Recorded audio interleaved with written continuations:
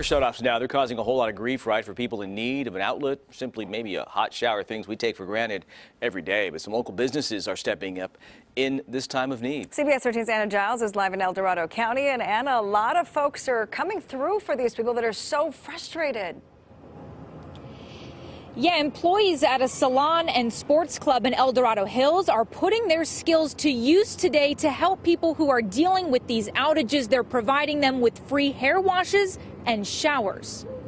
But it's just something to give you a little magic in your day. Ainsley Lauer knows how a hairstyle can change a day, especially a day when someone has no power. She's offering free hair washes and styling to those who don't have the resources at home. It's already inconvenient for them to not have hot water and not have electricity and stuff, so just to make their lives easier and give them something a little special.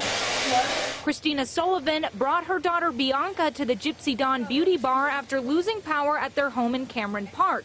She says the little things go a long way. So she'll feel much better about herself, especially if our power goes back out. So this will be good for a few days. Sullivan has been using the showers at the El Dorado Sports Club right around the corner from the salon. General Manager Betsy Balala says she wants to be there for her community and is welcoming anyone without power to come have a hot shower. We were very busy with showers yesterday, which just kind of makes the club have a lot more energy.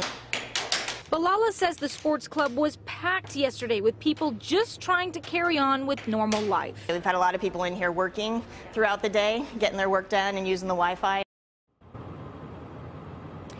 Yeah, we spoke to a grandma and grandpa who brought their grandkids to that sports club that you saw in my story there, just so they could have something to do. Childcare is a huge issue for people during these power outages, and we're going to be talking more about that coming up at 6.